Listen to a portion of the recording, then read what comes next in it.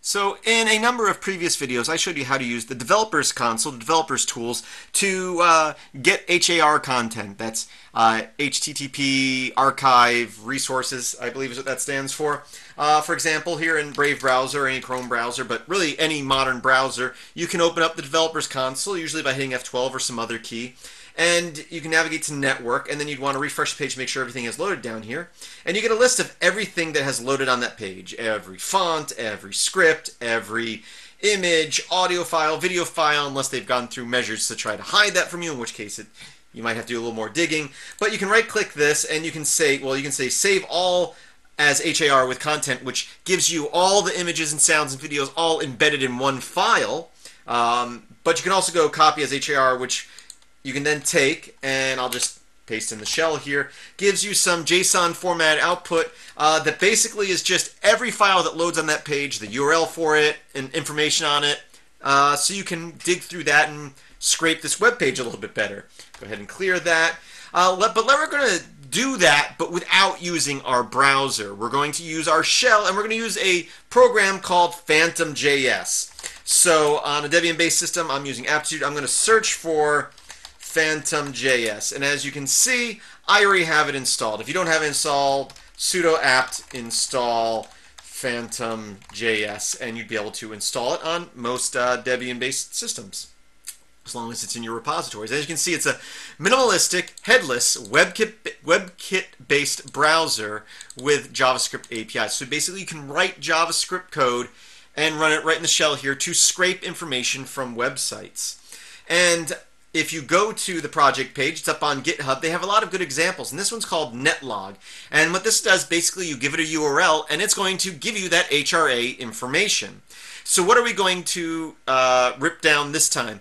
Well, recently, if we go back to my Films by Chris website here, you can see I did a video on live streaming Facebook videos using MPV or VLC, which is very simple to do, and I used that developers console to get the video we needed. Well, someone recently asked me on that video, how do you download streaming video? Well, I haven't really looked into downloading the streaming video, but I've looked into downloading videos from Facebook, and most of the live streams, once they're done live streaming, they're available to view, and you can use this technique to download them. So it's kind of sort of answering the question.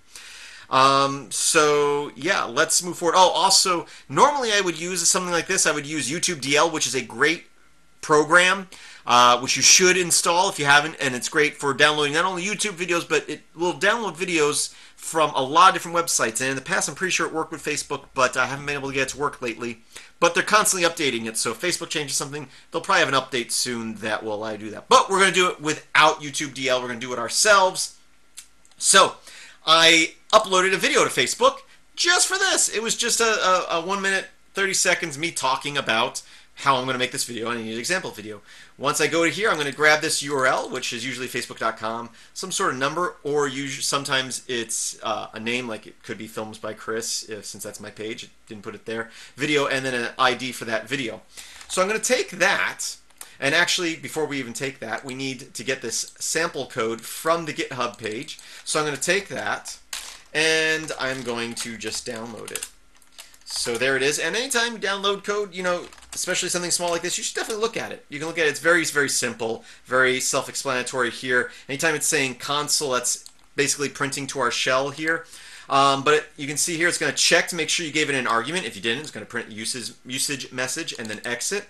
And then if you do give it an argument, it should be the address to a web page. And then it will just basically spit out all that HRA content as JSON until it's done, and then it will exit. Okay, so now that we have that, to run it, we're going to just type PhantomJS, which again, I just installed, the name of the script. And if you run that again, it will ask us to give it an argument of a URL. So let's go ahead and do that, and I'll put it in quotations here. I will take this Facebook page that links to this video, and I'll put it in there, and again, it will dump out the HRA for that page. Now we can go through and look, but we can see right here the very last thing to load is an MP4, which may very well be our video. I'm going to tell you right now, there are a bunch of links for MP4s on here because there's other links on that page to other videos. But if I take that, I can say copy that address, and I'll use MPV as an example. I can do that, and yeah, it is that video. If that was not the proper link, something you could do is, again, dump that information. You can use JQ to scrape through it, but I'm just going to grep for .mp4, and you can see that I should get, a number of lists here, and we can, crop that down a little bit more. We can say cut dash, with the delimiter of quotation mark, dash field 4, and then I'll grep for lines that have HTTPS, and that should narrow it down quite a bit, giving us just some URLs, and I can sort, unique that, and then I can loop through those till I get the right one. But again, when we ran that, without any of that, we were very lucky in this particular case. The very last output is the actual video that we're looking for. Again, if I take that and I copy the URL, MPV, and that is a link to the actual MPV. So now you can use wget or curl, put in that URL, and then we'll give it a name, -o, and if it's wget, it's capital O, if it's curl, it's lowercase o, and we'll just say me.mpv because it's a video of me, or I'm sorry, mp4. And you can see it's downloading it, or it shows you right here that it's a video mp4. You can see the size. We can look at it here. We can file it to make sure that it says that it's an mp4, and of course we can now play that file or do whatever we want with it. So that's it. That was just a quick look at this. Again, I'll put a link in the description of this video to this example code from the PhantomJS project. It's called netlog.js. Very, very short, very simple to understand, and you can give it the any page. I can take this, and again I can say PhantomJS, our script. I can give it, not that, just faster, PhantomJS netlog. And you're going to want to put this in quotations because URLs can tend to have special characters in them that will mess things up.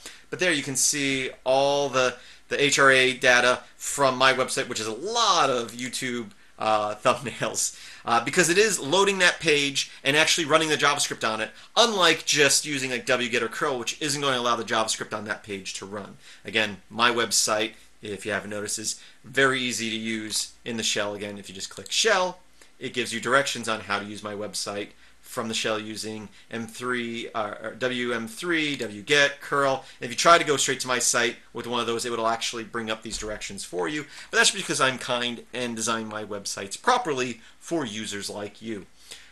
So yeah, check that out. Link in the description. And as always, I hope you have a great day, and I hope that somewhat answered the question of how to download videos from Facebook. That way you don't have to go to one of these third-party sites, because there are websites out there you can go to and they'll download the video for you in a pinch, but you should be able to do it yourself. And again, I'm very, very surprised. Again, if I go back here, take this in the past, I should be able to say YouTube DL, and I did check I am at the current YouTube DL version that just came out a couple days ago, but I'm getting an error here. I haven't looked much into it. It seems like it's an SSL error of some sort, but I'm not even worried about that because I can do it myself without YouTube DL in this particular case. So again, filmsbychris.com is my website. There you can search through all my videos, software, and scripts I've written. You can also support me through PayPal or through patreon.com. And if you go to patreon.com/MetalX1000, you can support me there monthly, and I would appreciate that if you can. I hope you're staying safe, hope you're staying healthy, and as always, I hope that you have a great day.